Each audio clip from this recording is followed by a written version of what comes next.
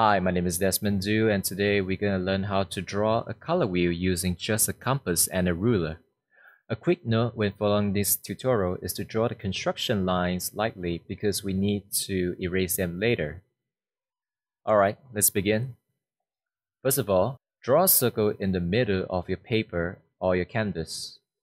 On the top and bottom of this circle, draw two more circles of the same diameter.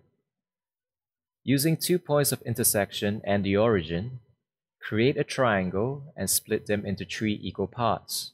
On all 6 points of intersection of these 3 circles, draw 4 more circles of the same diameter. This will give us 6 new points of intersections.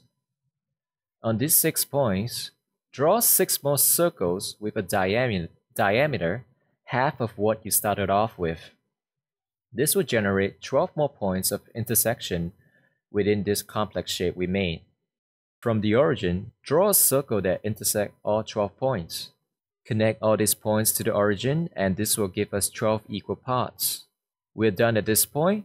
We just need to erase the construction lines starting from the outside of the color wheel and then the interior. And there we have it, a color wheel.